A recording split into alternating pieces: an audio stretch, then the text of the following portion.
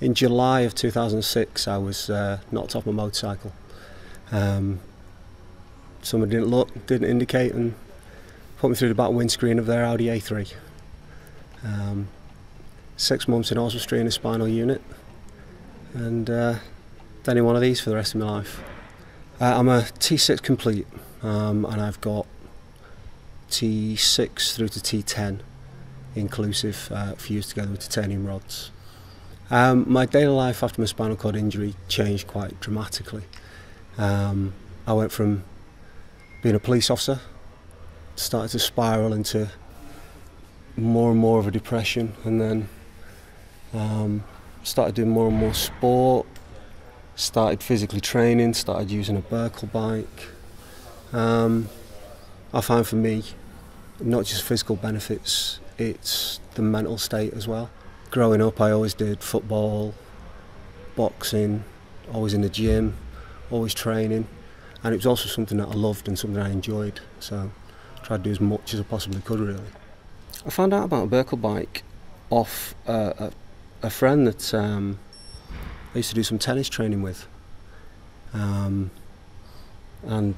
he was telling me all about it and how beneficial he found it for his legs. But more than that, and especially the bit that I've found beneficial, is your mental state.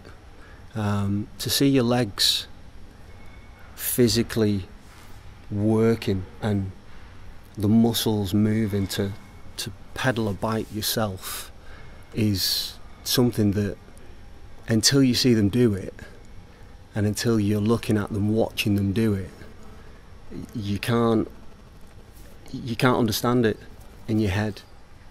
And I think when you do go on the bike and you do see the muscle tone start returning with them, and them start looking a little bit more like a set of legs when you look down on them, whether it's, you know, psychological or whether it's not, I don't know, but yeah, it makes it a bit easier when you want to wear shorts, that's for sure.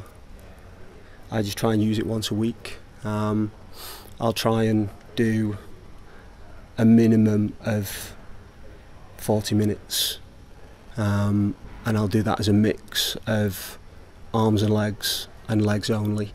Ramp up the stimulation to the point where my legs are on their own, and I'll go all the way through, stick it in gear 8, and I'll ramp the circulation all the way up to 100% until my legs burn themselves out. It's a few minutes to stick the pads on, and then just away you go. It's no bother, you should be fine. I mean, I'm a T6 complete, so my balance isn't wonderful, but I manage fine. So it's an all-over body workout at the same time. A lot of the bikes that are out there, especially the FES ones, they'll do lower limbs only, and then if you've got hand cycle as well, separate, that's upper body only. It takes twice as much of your time. You need, if you wanted both of them to be indoor, you've got to have a massive space, you've got to have both of them set up.